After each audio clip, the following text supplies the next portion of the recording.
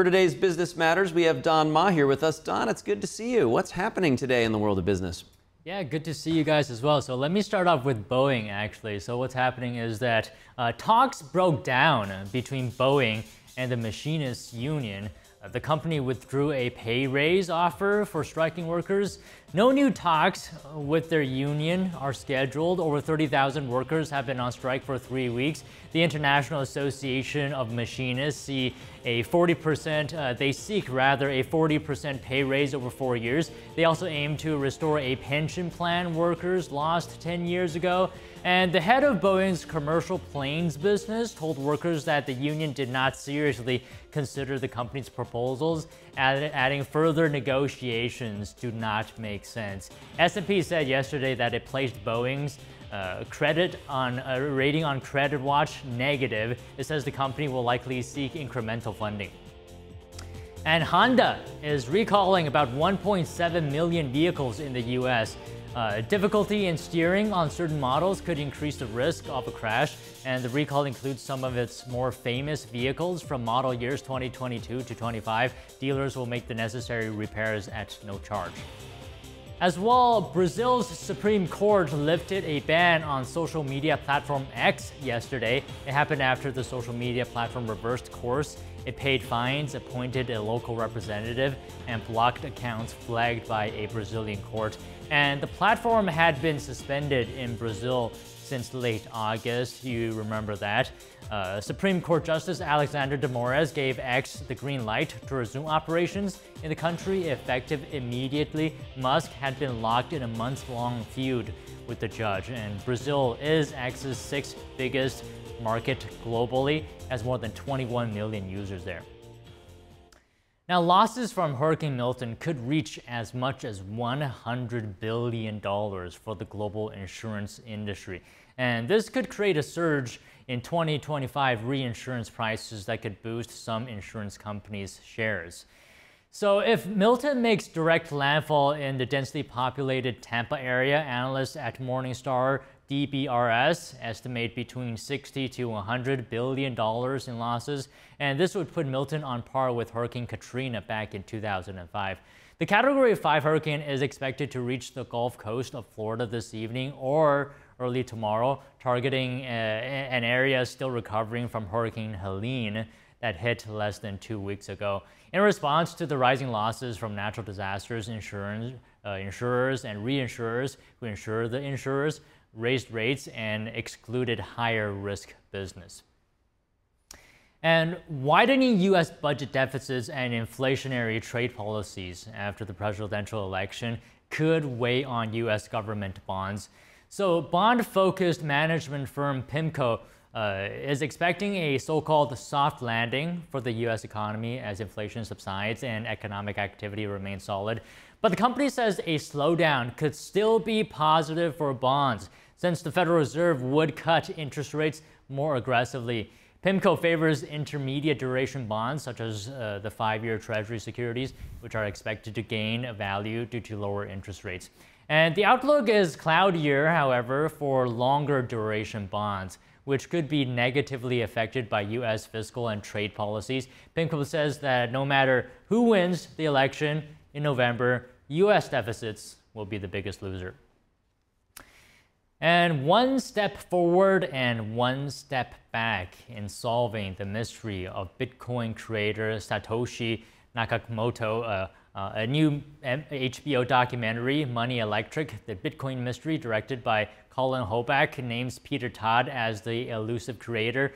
But Todd has come out and said he is not Satoshi, and that being accused of being irresponsible and putting his life in danger. Hoback told CNN he is not surprised by Todd's denial and remains confident in his conclusion. The director said they made their case to Todd for the film, and his reaction was more telling than the evidence. And a stock market rally in China is fizzing out. Market analysts say investors are reacting to a lack of fiscal stimulus measures. Shares had climbed after the Golden Week holiday, but then dropped back. In fact, benchmark indexes in China reported their biggest daily losses since the pandemic began, and this follows a highly anticipated news conference by China's National Development and Reform Commission. Investors were left disappointed by the lack of details on how to boost the world's second largest economy. China's growth has slowed as it continues to grapple with the property market slump and more. Now, last month, Lebanon was rocked by exploding pagers and walkie-talkies that targeted members of the Hezbollah terrorist group. But now worries about those exploding devices are spreading way beyond Lebanon. The world's largest airline has banned pagers and walkie-talkies on flights. And now China is taking advantage of the risk and fears. Take a look at this. On China's tightly controlled social media, the censors have allowed this 2011 video of an exploding iPhone to go viral, drawing misleading comparisons to the deadly attacks in Lebanon. Thousands of pagers and walkie-talkies rigged with explosives. Chinese social media influencers are using the 13-year-old video, spreading rumors about Apple iPhones, suggesting without evidence, ordinary iPhones that haven't been tampered with can be remotely detonated, making them deadly weapons. You can't just make an iPhone blow up like that without putting explosives in it. We tracked down the man behind the original viral video, American YouTuber Chris Bowden. He says this iPhone was hooked up to a high-voltage machine. To make that little iPhone blow up, we had to have a power supply that was bigger than a refrigerator and weighs about half a ton. Fears that iPhones could explode are spreading quickly online. It's a very real threat, one user writes. Another says if we want to protect our lives, we should use Chinese products. Some influencers are encouraging users to switch to Chinese brands. Cyber nationalism in China creates fertile ground for false attacks on foreign brands like Apple. These posts untouched by Beijing's army of online censors. If you had one of these iPhones... Former CIA operative Bob Bayer points out iPhones are primarily assembled in China. I mean, if the Chinese government were involved, they could rig any of these phones. Bayer says there's no evidence any phones are being weaponized. Any phone with a chip is insecure. You can blow somebody up if you can put in a detonator, an explosive. Now, the Justice Department considers breaking up Google, accusing the tech giant of having an illegal monopoly for over a decade. Here's this story. The Department of Justice has indicated it's considering breaking up Google. In a filing, DOJ says Google's illegal monopoly in search and advertising has resulted in pernicious harms for over a decade. It says Google's practices have made it difficult to compete with. What's really important in this decision is they're tackling the search business, where Google and Alphabet makes the bulk of their money. Tech expert Ashley Monraj says this could have a major impact on Google's revenue, possibly forcing Google to license searching technology and let others access search data. Monraj says Google's amalgamation of different services gives advertisers a relatively easy and effective time. In a potential breakup scenario, advertisers could have to use many more third parties. I'm not sure that if we do get sub-services or smaller services, they would be as widely available and functional as Google Ad Service and different Google services were. The DOJ is exploring a number of remedies to what it calls Google's monopoly. Google says, quote, DOJ's radical and sweeping proposals risk hurting consumers, businesses, and developers. It says they hurt user privacy, innovation, advertising effectiveness, and Google applications themselves. Google can appeal the verdict of any lawsuit, leading to a lengthy years-long court battle. Meanwhile, a legal setback for Bayer has sent stocks tumbling. Washington's top court has said it would review a case alleging exposure from products made by the company's Monsanto unit harmed people at a school. Previously, a state appeals court had handed Bayer a legal victory in the case when it overturned a $185 million award. It had found flaws in the case where plaintiffs alleged they suffered from exposure to chemicals. Bayer has been fighting numerous challenges over alleged negative health effects from exposure to its Monsanto products, including Roundup weed killer. Shares of the German life sciences company fell about 7%. And the Japanese owner of casual wear giant Uniqlo is projected to beat its own forecast, and this would be the third straight year of record profits. Fast retailing's profit in the 12 months through August likely rose 24% from a year earlier. This is based on data from LSEG. The brand has made progress in Western markets, and its business in China is recovering. COVID lockdowns impacted sales in China, so the company focused on expansion in North America and Europe.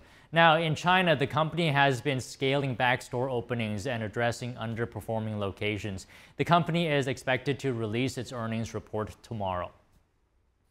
And Amazon Pharmacy is expanding. The company says its same-day delivery of medication will cover nearly half of the U.S. in 2025. The e-commerce giant has announced its plans to bring prescription delivery to 20 more cities next year, and that includes Boston, Dallas, Minneapolis, Philadelphia, and San Diego. The service is offered through the Amazon Pharmacy section of its website and app. Now, speaking of Amazon, October 8th and 9th are Amazon's Prime Big Deal Days. NTD Sean Marshall takes a look into how the Prime Day sales strategy has affected Amazon's business and consumers. Amazon puts a lot into advertising its Prime Big Day deals. It offers a big variety of discounts, deals, and offers exclusive to Amazon Prime customers. 2014, the planning of the sales event was so secretive within the company that it was given a code name, D1. The 48-hour sale has been growing ever since. Amazon doesn't release too many specific sales numbers of its Prime Days, but business is expected to increase. July 2024's Prime Days set a record in consumer spending of $14 billion, up 11% year over year. Over 53% of Amazon Prime Day shoppers waited for the sale to purchase items. Big brands also take advantage of the July and October event days. In preparing for the holiday shopping season and to get a lead on the competition, 53% of leading brands expect to increase their e-commerce spending for Amazon Prime Days, according to McKinsey. Since the sales event's inception, advertising spending by brands and marketers has gone way up, with global ad spending up 496%, and cost per click increased 66%. This has resulted in advertising attributed sales revenue growing by 468%.